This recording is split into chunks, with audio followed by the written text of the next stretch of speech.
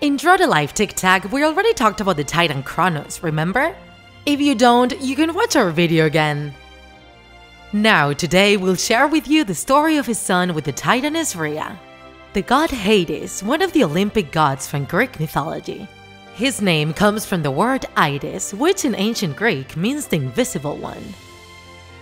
As you know, Kronos feared that Uranus' prophecy would be fulfilled, which said that one of his own sons would dethrone him. That's why Kronos would eat all of his descendants, and Hades was no exception. The one in charge of rescuing him, his brothers, and the other victims by the hand of Kronos was Hades' brother Zeus. Remember, his mother hid Zeus as soon as he was born to save him from being devoured. Hades and his brothers Zeus and Poseidon fought against their father and the other Titans, and were victorious in a war known as the Titanomachy. Hades had a unique weapon, an invisibility helmet forged by the Cyclops, which made it easier for him to defeat his enemies. And thus, Hades and his brothers took control of the universe, and during the distribution of powers, Hades assumed control over the underworld. This is why many considered Hades an evil god, and although in reality he was very fair and just, everyone feared him. Because of this, he would be alone most of the time without any company, as nobody wanted to live in the underworld. To remedy this, Hades kidnapped Persephone, daughter of Zeus and Demeter, the goddess of agriculture and fertility. Some writings assert that Zeus gave her daughter's hand in marriage to Hades. However, all of the writings agree on Demeter not knowing about that, she would never allow it. One day, while Persephone was picking flowers on an island in Sicily, she was kidnapped. Demeter became so enraged after hearing the news that she punished the earth, plunging it into a never-ending winter. She searched and searched for her daughter, but nobody could help her find her. The fields stopped yielding crops and people didn't have anything to eat.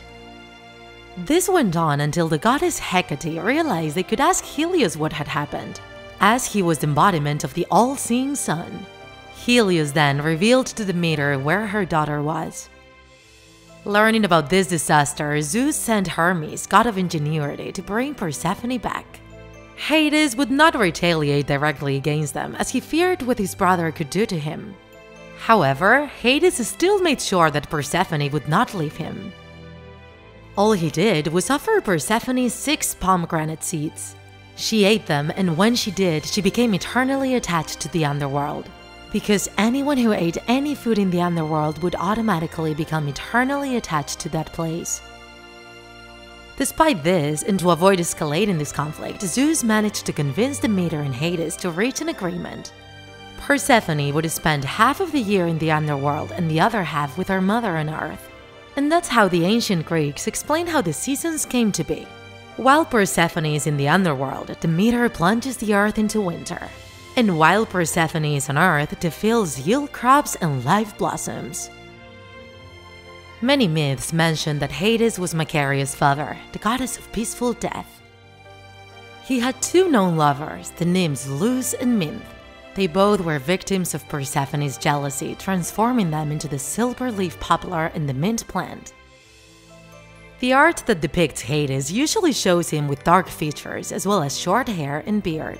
Sometimes he appears with his invisibility helmet, almost always with a scepter or bident, as well as the key to the underworld.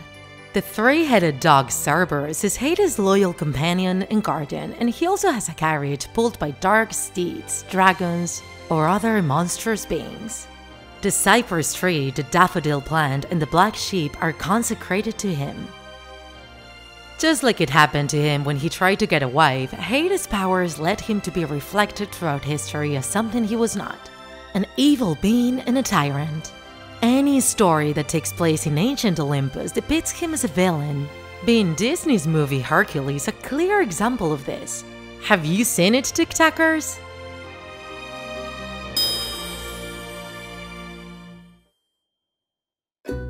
If you enjoyed this video, don't forget to like it, and if you want to see more Draw My Life videos, subscribe to our channel. See you in the next episode!